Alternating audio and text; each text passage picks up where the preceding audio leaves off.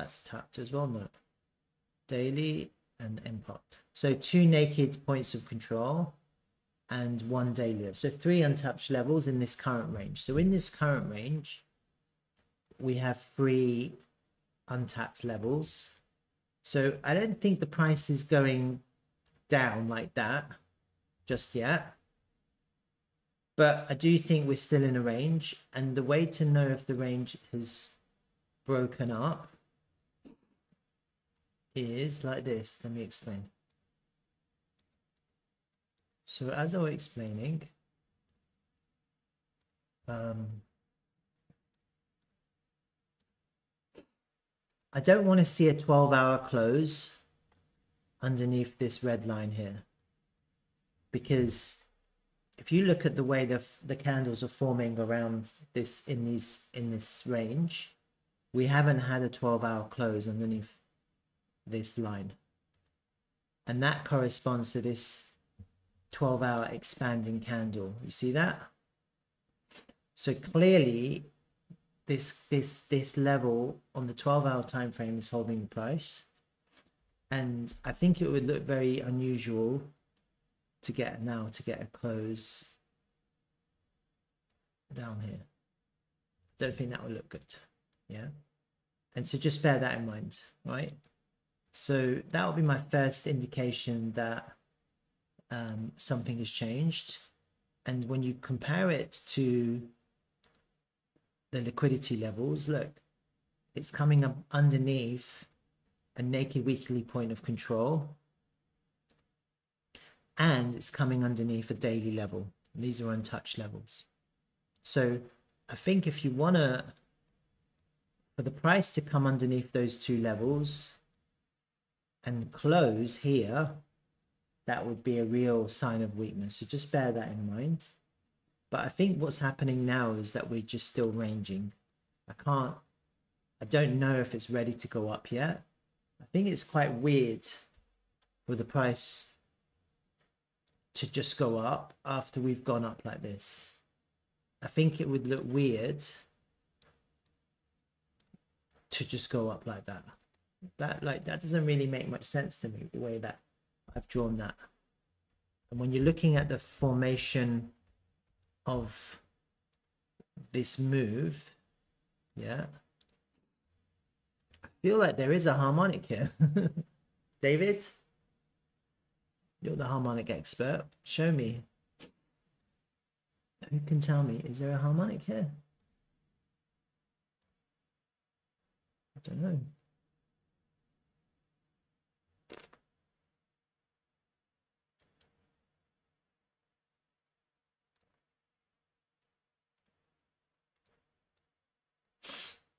I feel like there's a harmonic forming here. Let me have a look.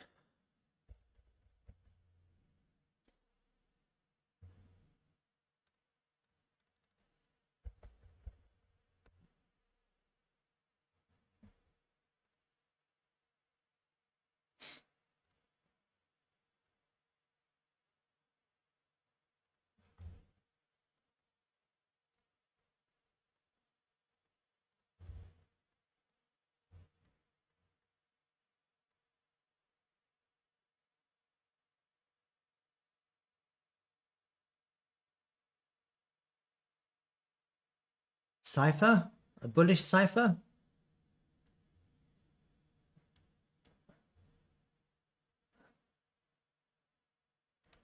Guys, I'm just making this up, right? I have no idea. This would be a cipher.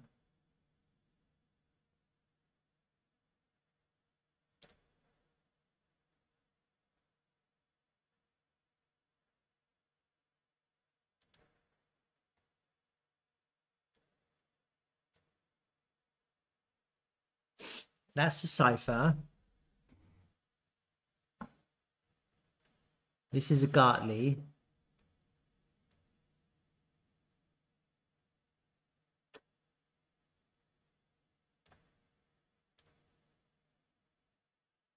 That's a bullish Gartley.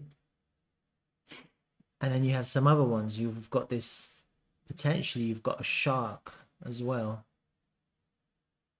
See that? That was going much lower to there.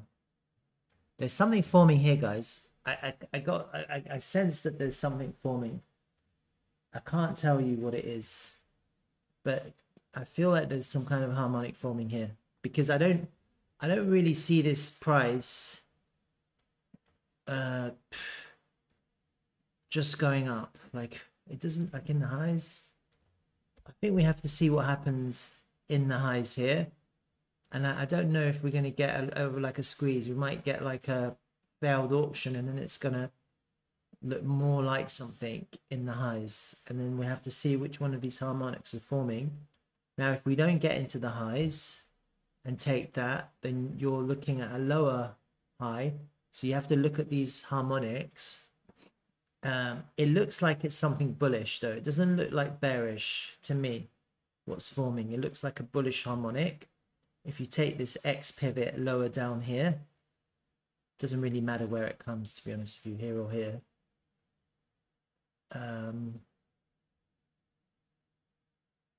Possibly there. It doesn't really matter. Gartley or Cypher. David is saying, yeah, it could be a Gartley or Cypher. Depends on what it does here at the potential C. So we're looking potentially at a Gartley or a Cypher. And we're looking at a bullish Gartley or Cypher. And depending what it does will depend on how deep this correction is. So if we go lower, then this will be flatter. But I feel like it's more like a Cypher, the way it looks like. The Gartley's a lot flatter, unless, of course, this is from down here. Then that would look more like a Gartley.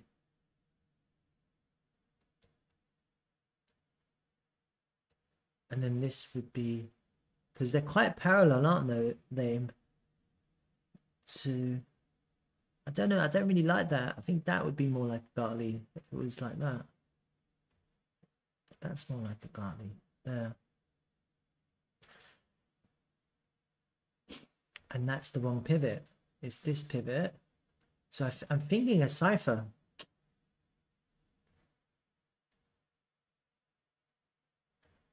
That's what I'm thinking, actually. Get everyone really bearish. And then go up.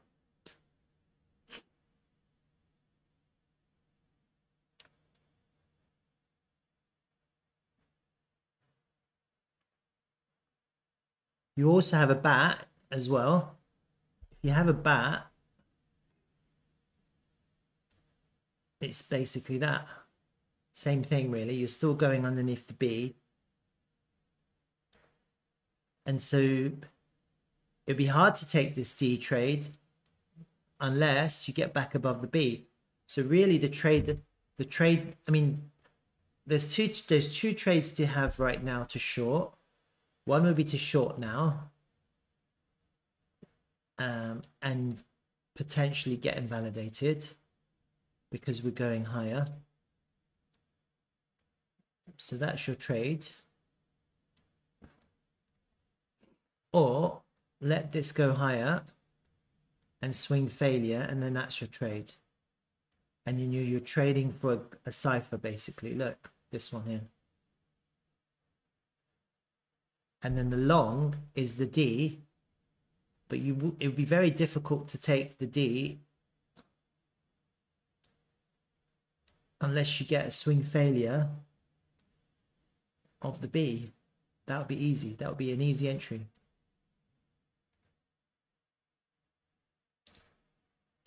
Right there.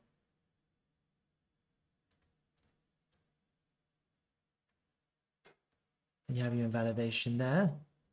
And then you're into a bullish Cypher. And so basically what you're looking at, so this is a question, do we go up, to go down, to go up, or do we just go down? So the difference is between a Cypher and the bat, depending on whether the C is above the A or the C is below the A, it makes no difference to the bottom configuration of the XBD. The XBD, I think the X is probably here, to be honest with you. It doesn't really matter. So SFB the short. So David is saying, so SFB the short, the A, and then SFB the long B. I think so, yeah. I think that those are the two trades in play right now. I don't think, I'm not expecting it to just go up. It just doesn't make sense to just go up because of this kind of push up. It could, but that's why you would wait for the swing failure on both counts. And that's the safest entry. And then the other thing that could form is this this butterfly. But for this butterfly to form, we can't make a new high. And if we're looking at a butterfly, so let me just hide these now into my harmonics trade.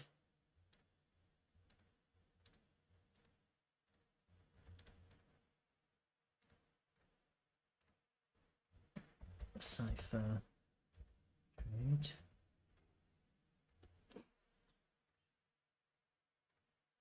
If I do another one for a butterfly,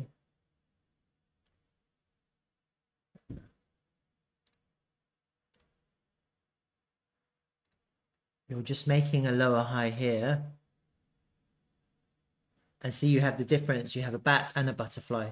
So this is a bat and this is a butterfly. That would really get people bearish, this. So you basically, that's the butterfly. And then the bat would, so on both cases, you still have the SFP trade here. You have the SFP of the B into the D and to make a bat. Or you have the SFP of the X into the D to make a butterfly. So it depends. And that's only if we make a lower high. If you make a lower high, you're not taking the short because you're just not taking the short. You're only taking the short if we swing failure the A. It'd be too hard to take the short now without putting your stop above the A now.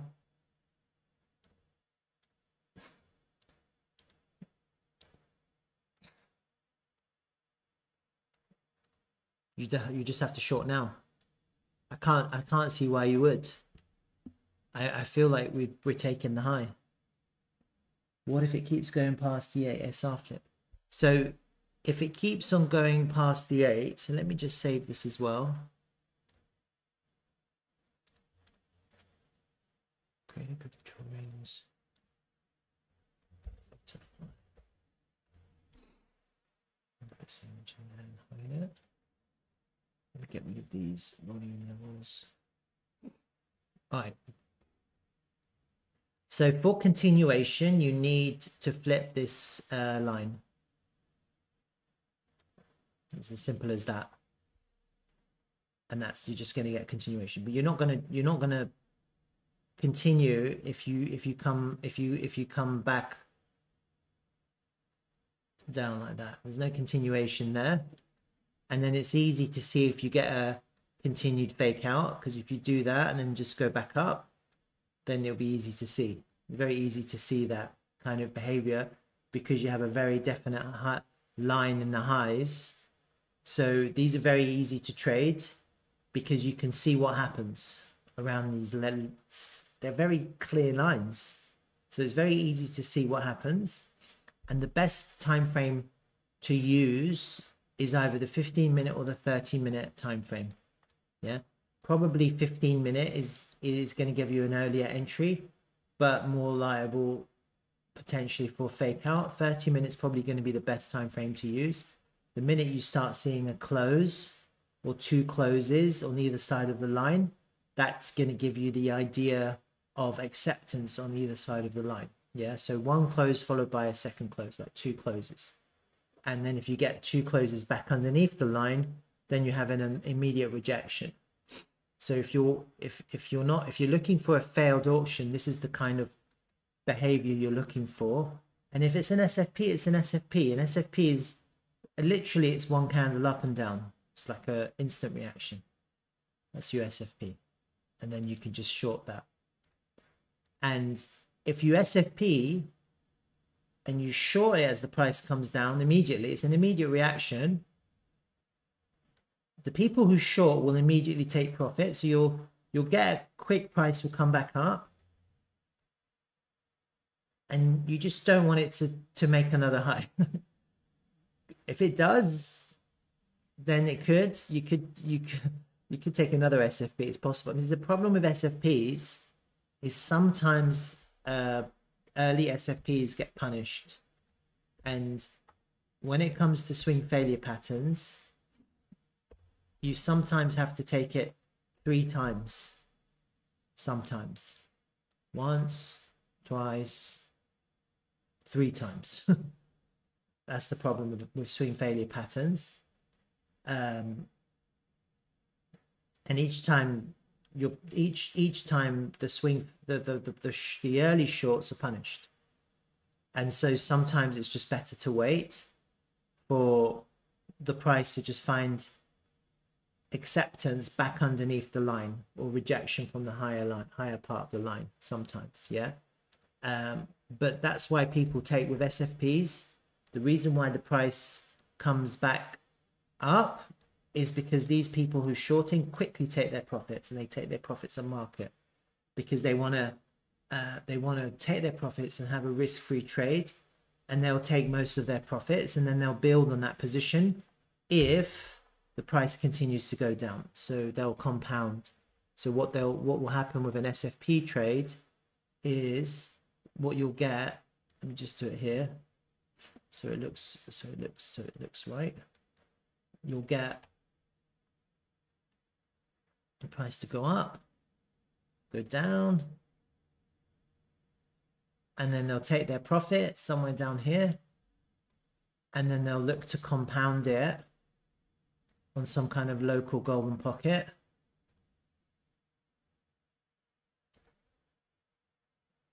So as the price, taking profits, as the price comes back up, that will be an entry to compound their profits with a high invalidation back above there. So sometimes you'll get, that's why sometimes the SFPs look like head and shoulders patterns. But if you get in too early, then what will happen is you'll get the left shoulder of a head and shoulders pattern.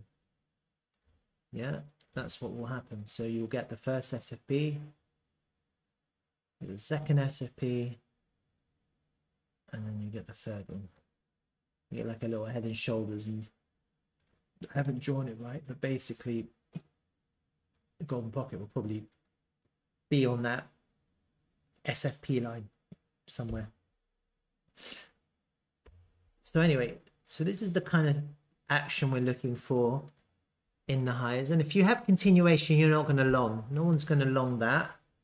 The only way that you would long a breakout is, and this is the only way, okay? And I'm not expecting anyone here to do it, but the only way that you would long a breakout, I've done it before, is if you're looking at XO chart when it happens. So you have the line clearly marked out. It's previous week high. It's this yellow line here. This high line here. And what you will see is in the orders, you're going to see a large amount of volume with a lot of imbalances.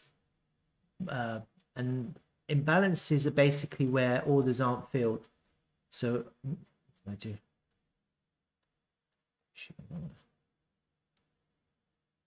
So I don't know if I can show you.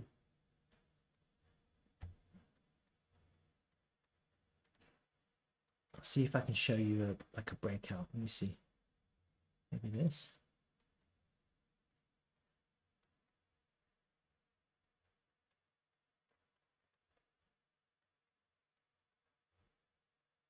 You see these like black squares. These are imbalances. That means the orders weren't filled as the price went up. You see that? So you have large volume and you have order imbalances as the price goes up. And basically that signifies that there were no orders to fill as the price went up. With the increased volume, with the increased open interest, although this was an increasing open interest, this was a little bit of a squeeze. But the imbalances was what you were looking for. So you get that, you could probably long it in a breakout long, probably. But you'd have to have EXO open. You'd have to have this open. Let me see if I see it anywhere else. Yeah, look at this. See these imbalances? See these? 1.4 million. And you had quite large increase. There's look at this delta. It's 13 million market longs. And the OI, even though it went down because there was a squeeze, but it actually went up because new longs opened. Yeah. So the net open interest was down only minus 908,000. But the reality is, I can't see the total OI. Hold on, does it say? No, it doesn't say here. Can't see it. But that's 13 million longs opened, and half of that was on open interest. And look at all those imbalances. So you have all of these long orders that weren't filled on a market long. Does that make sense? So when you see that, that gives you the confidence to long a breakout with the increasing volume and order imbalances. And what happens, I can't show you here because it hasn't happened. But if you get the price come back,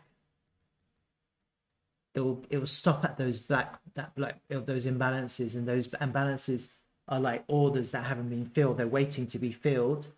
And so they act as support as the price goes up. If the price comes back for some kind of retrace in the next candle, it will come back to those imbalances. And so going to the current breakout, if you're going to see a breakout and you're going to trade a breakout, you basically need this open, and then you would need to look at the way the imbalances form as the price goes up. That's basically how it's done. Yeah. And then you'll know if it's a healthy breakout or not, basically. And it's based on orders. So let me have a look here. Let me see if I can show you an example. So you see this price went up. You had these imbalances. And so what actually happens is when the price comes back, it finds support on those imbalances. That's where it first finds support. It's on these imbalances. And that's what you want. You want that because you want support to be created as the price goes up. Cost 2 more. All right, that's EXO. Forget about that. Any questions? Anyone?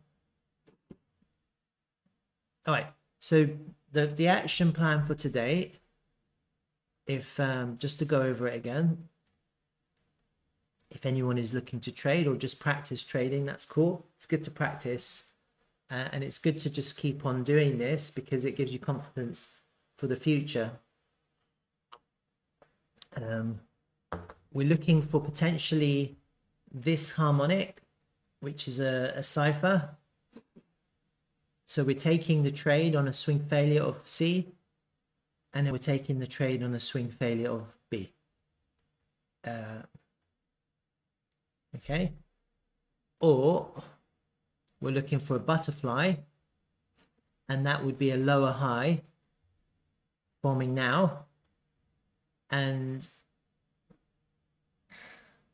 I think you could, I don't know, but I think you could probably still take the short, but you'd have to wait for the C to form and for the price to drop. And I think you have this previous high now, which is acting as support and resistance here. So I think potentially if we allow the price to fall, back test, you could take that long, short, and just have your invalidation on the C, and then you're trading the idea of this butterfly harmonic all the way down to the D, and your major take profit is going to be underneath the B, because then that could be forming some kind of bat. All right.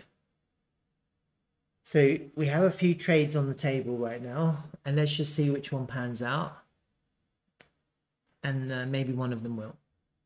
All right. Any questions? Any questions? That was quite good. I like that. Let me set my alerts before I forget. Add an alert. SFP short. BTC. Let me do one below.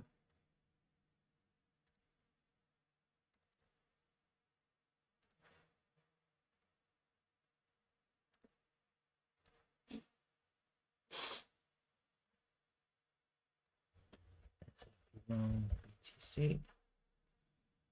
And then how far down did the harmonics go? Let me just check. All right, so I'll set another alert because I might take a sneaky entry lower down. And the way I'm going to do this is I'll show you. I'm going to imagine my harmonic. So I'm just going to imagine the cipher, and then I'm just going to imagine some kind of fib,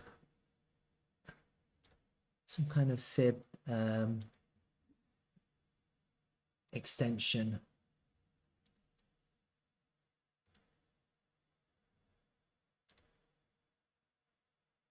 So actually I'm going to pull it right down to here. See that? So we have to see how high the C gets, because that's going to be really important.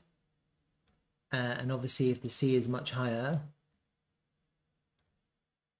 that will change the value of the extension. You see that? So if it goes higher, the extension is lower.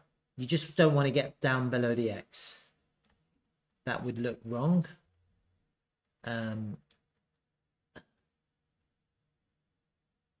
If it does go below the X, then you're looking at another. You're looking at something else, aren't you? What are you looking at? A butterfly. Why is my butterfly higher up? That's wrong. My butterfly should be down here. Yeah. So I think that all of, like, just you would use fibs to create your targets for your targets, basically. So you basically try and line them up with the fibs on the extension. That's how you would do it. So if we're doing a butterfly, we're going down to D, and then you'd basically aiming for the 1 to 2. David is saying, or could be an ABCD 1 to 1. What's an ABCD 1 to 1? How would you draw that?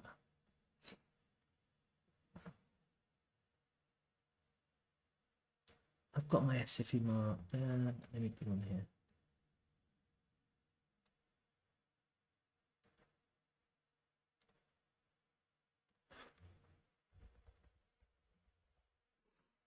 Don't just take these SFPs. Just when you do it, make sure you draw the harmonic to make sure it's lining up. And the confirmation, I think the easiest way to do it is wait for the swing failure. Because what will happen is you're going to get some kind of, I'll show you actually. So let me just hide these. So basically in this drop, here there was a harmonic too, and I'll show you this one. There's some here.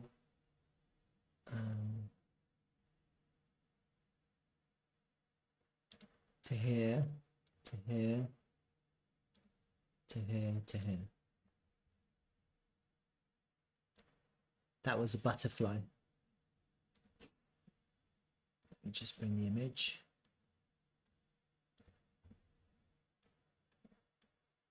See that? Butterfly. So we had a butterfly. And so basically, if you wanted to take that butterfly, in effect, what you would have done is you just have to wait. I mean, you could just take it. And so if you were to do a fib extension, you see how the price comes almost into the 1.618 of this extension, but actually it doesn't manage to close underneath this, you see, kind of there. So the area of resistance on the extension is that area. So you could have longed there, trading this harmonic, but the safest way to do it is either a swing failure of the X as the price comes up, or even safer, if you're not sure, just swing failure here, a bit higher up. Doesn't really matter because you're still in a winning trade. Now the price is moving in your direction because you're trading a bullish pattern, a bullish harmonic, which is completed. Now, obviously, the lower you take it, the more ROI you have because your invalidation is here, because you're not now expecting it to do that. You're trading the harmonic to go up. But I mean, it doesn't mean you need a wide invalidation, because if you're trading a swing failure and the price is going up, you don't need to have invalidation down there. Like any one of these candles could have been your invalidation. The price just kept on going up. Right? So that's something to bear in mind. And so if we want to trade this one now, similar idea, let's just say it does exactly the same thing. So you basically, let's just say we have a higher time frame butterfly forming, then that's quite extended, and that wouldn't work. See that? It wouldn't work because it would be above the X if it came to the D. So I don't even know if a butterfly will be forming then it might be a bat. See? So you either have the choice is a butterfly or a bat, depending on how far the D extends, whether it goes down below the X or below the X there. And so then if you're not going to go all the way down, you just have to see where it forms resistance. And that would only be in play if the C holds here to go down. Right? So that's kind of what I'm imagining. So there's some variations in what could form, and we just have to see how that plays out.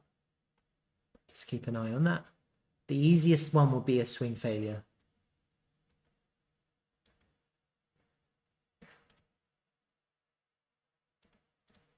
Put that there, hide that. And these are our levels. All right. No questions?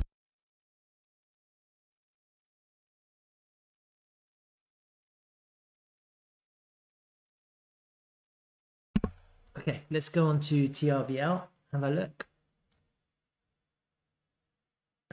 Actually, before I go into TRVL, let me just have a look at the dominance chart. Oh, look at that. That's very nice. I like to see that.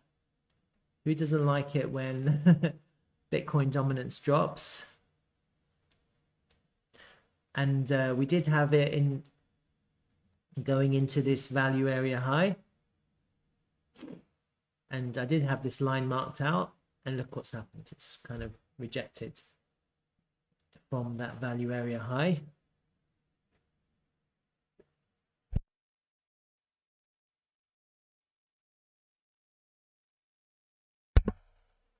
So obviously we have to see what happens. Maybe we fall here and come back up, or maybe we go a little bit further. You know, let's see what happens there. But that's good. We want that to we need Bitcoin dominance to to go down if we want our alts to pump. So that's never a bad idea. I've got ETH, BTC potentially in this higher time frame diamond pattern. It's very rough. As you can see, I've drawn it very rough.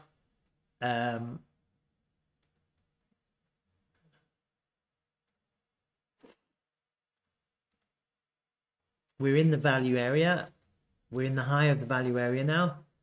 That doesn't mean anything because look how it just went above it before. But we are into resistance at the moment, so we have to see how this plays out too.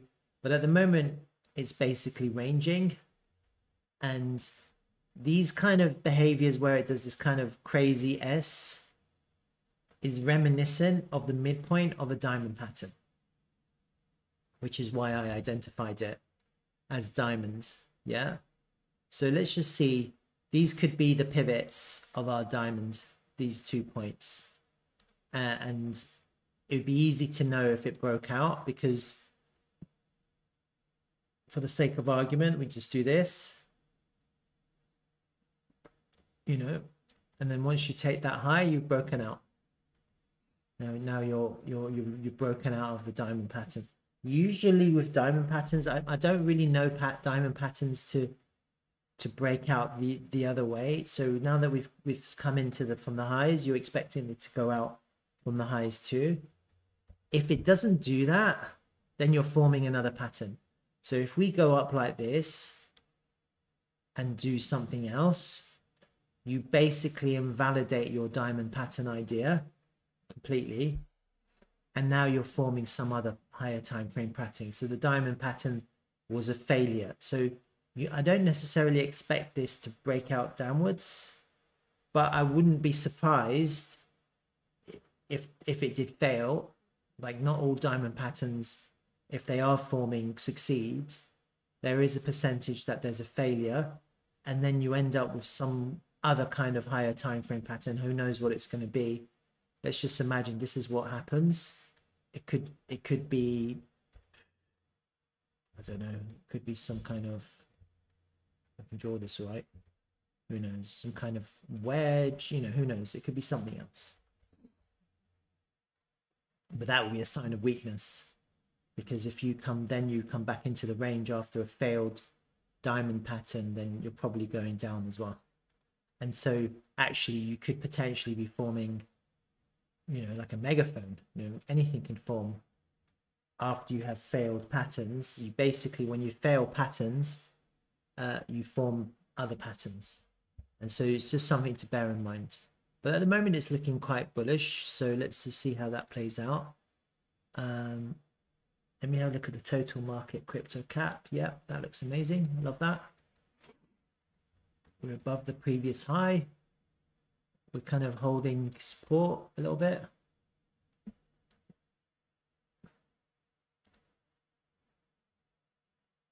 Weekly candle. Bullish AF. We're back above this higher time frame mid channel that I have, this midpoint. See that? So we've closed nicely above it again. And so if I zoom in, you can see it was acting as resistance here, and then we broke above it. We back tested it here, and it's a nice clean break. So we have some nice support levels on this previous high, which potentially could back test on the midpoint of this higher time frame channel.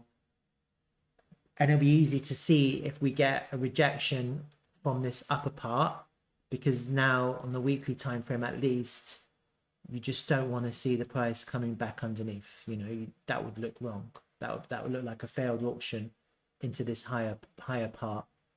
So we can keep an eye on those to see if there's a change. But at the moment it's looking bullish. Let's see. Let me just have a look at these ones. These ones are good. Yep, I don't see any problems with that one. That's the total market cap excluding BTC. This is the market cap excluding BTC and ETH. Looks okay. I don't see anything. It's looking bullish. What we really want is BTC to crash, actually, now, because they're all looking bullish. And if BTC crashes, then we're good. Then the alts will run. That's really what everyone wants. No one really cares about Bitcoin. Do they?